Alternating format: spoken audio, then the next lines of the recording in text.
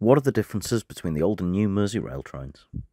The old trains have all of the seating arranged in bays, whereas the new trains have a mixture of airline-style seating and bays. The old trains have the network maps and advertising on posters, whereas the new trains have them on digital displays. The old trains have windows for ventilation, while the new trains are air-conditioned. No charging points on the old trains, so your phone's gonna die. Thankfully, they are in abundance on the new trains. The new trains have a lot more standing room than the old trains, but they don't roar.